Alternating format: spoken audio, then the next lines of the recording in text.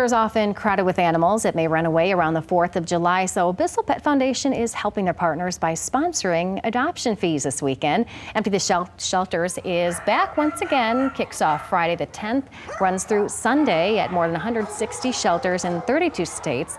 There are 40 shelters in Michigan taking part alone, offering adoptions at $25 or less. All animals are microchipped, spayed and neutered. To find a participating location, just go to the website on your screen.